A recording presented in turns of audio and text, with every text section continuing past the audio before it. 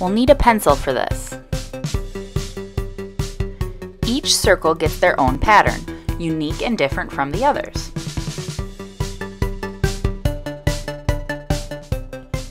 Plain stripes is a little boring, so I think I'm adding some wavy lines.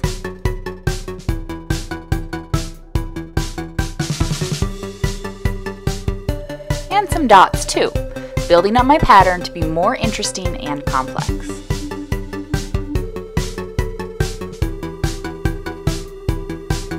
Now I move on to my new pattern in the next circle.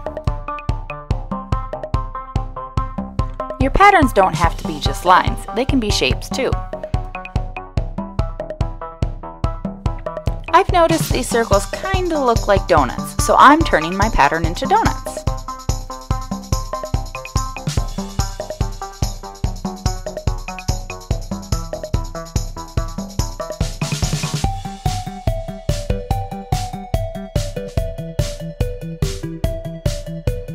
Remember, start simple and add to make it more complex as you go.